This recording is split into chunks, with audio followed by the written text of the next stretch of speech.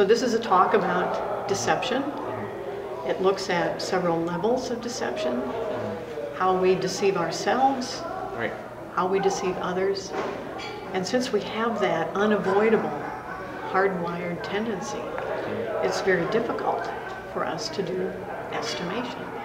We assume that since we're smart people, that we can rationally decide on anything, but especially in estimation, by beginning with what we all believe we know are the risks and what we believe are the talents and capabilities of the people on the team, that we can come up with a number that will convey to someone else all of this information, and that it's our best guess at what this team can do over the next 2 weeks.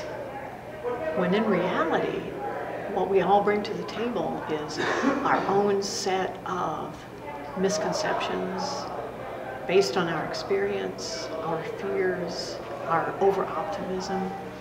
That definitely affects the level of optimism that we all have. It's not just something that software engineers have, but it's a survival characteristic. It enabled us at one time to reproduce and make decisions that were not realistic, but that led to our success and brought us here today.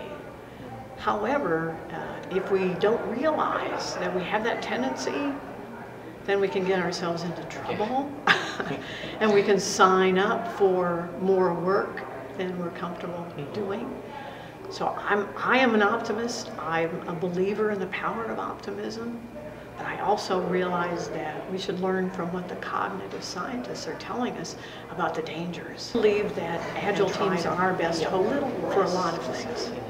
And the estimation piece is especially important in overcoming deception because it forces us, if your intervals are, for example, 2 weeks, every 2 weeks to sit down, produce a visible, usable increment, get feedback from stakeholders, ask hard questions in a retrospective. What's really working well? What should we do differently? And in that might be the possibility that we should cancel this project, that we should recast our vision. It's a time for reflection. So without that, I'm not sure Agile would offer us much hope. But because it's about stopping, reflecting, and learning, that's the only way forward. All right.